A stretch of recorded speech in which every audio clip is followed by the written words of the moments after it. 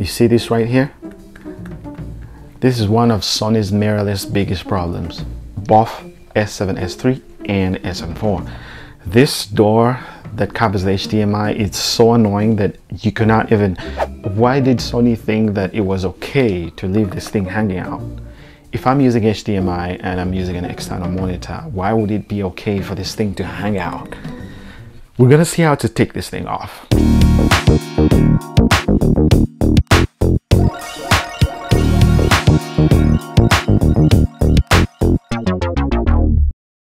Okay, we are gonna get rid of this HDMI door, like I said earlier. And caution, anything to do with your warranty. I'm not encouraging anybody to, you know, go out there and mess up your camera. So I'm not responsible for anybody's warranty. I'm just sharing something, a risk that you're gonna take on this camera. It might void your warranty, just so you know. So if you don't have the proper tools like I'm gonna demonstrate, just do not try this. So yeah, we're gonna get rid of this door, but before we do that, safety precaution is just to take out the battery, get rid of the battery. So we don't have any electronics going on and stuff. So I'll put this out of the way, open the HDMI door. So this thing, it's not like any other earlier cameras or maybe Blackmagic or whatever, you just pop it out. Just pulling it out randomly would mess up. You will not be able to put it back. So the process I'm going to share with you is a process that would help you take it off and put it back on in the future if you have to. Yeah, so first and foremost, we're going to need a proper tool to use to open. I have this this tool case by iFixit. There should be a link in the description. iFixit. They make really nice tools that help you open up certain things, small little screws. So I'm going to use one of these, the correct size. Just make sure you have the correct size that opens up these screws. There's a bunch of screws, like about 6 screws that you have to deal with. And make sure you have the right size of the screw, so that you don't mess up. If you get something that is bigger, it's going to mess up the edges of the screw, and you might not be able to take it off, or might not be able to put it back on if you mess up the edges of the screw. So I already know what size I'm going to use, and I'm gonna pick it out. So the first set of screws we're going to take out are the ones by the HDMI port itself.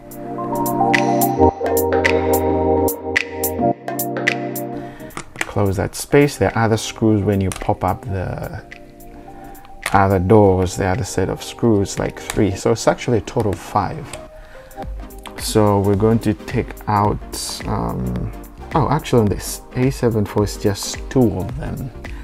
It's not, on the A7R III it's like 6 screws, but for the A7 IV it's just probably 4. Oh, rather 5 actually. So we have to get rid of this one first as well.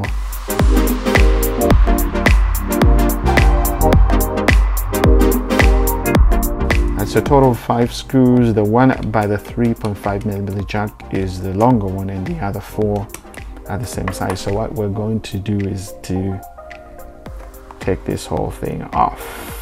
Ooh, look at that. All we have to do, I don't think we need to, with the A7R III, we have to kind of take one of the screws that holds the door. But I think for the A7 IV it's designed differently. And all we have to do is get rid of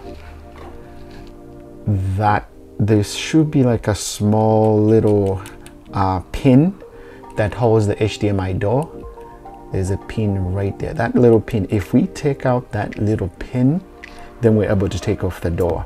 We don't have to touch any of these screws. For the A7R III, you have to touch the screw that holds the HDMI door. But for the A7 IV, all you have to do is take out that little thing that holds the HDMI door.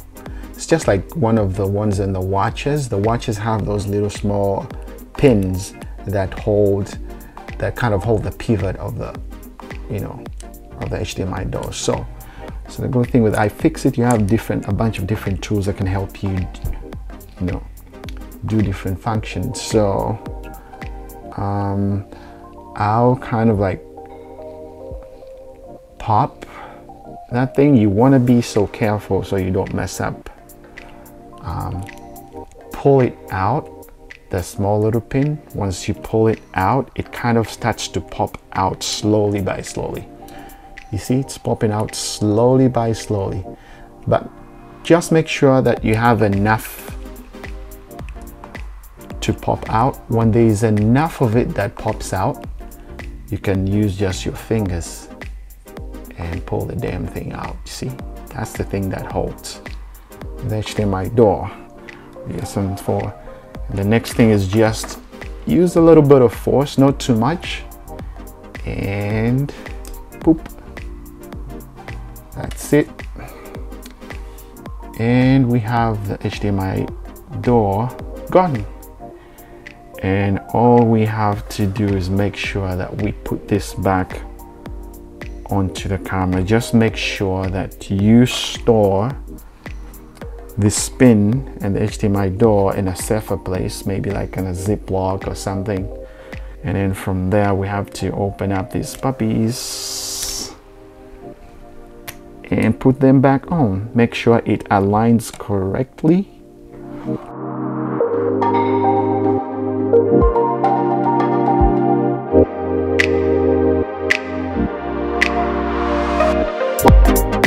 There we go. We have our HDMI done. The door is gone. We don't have to bother. These others are not that, you know, they're not that crazy. They don't have like a crazy pop out.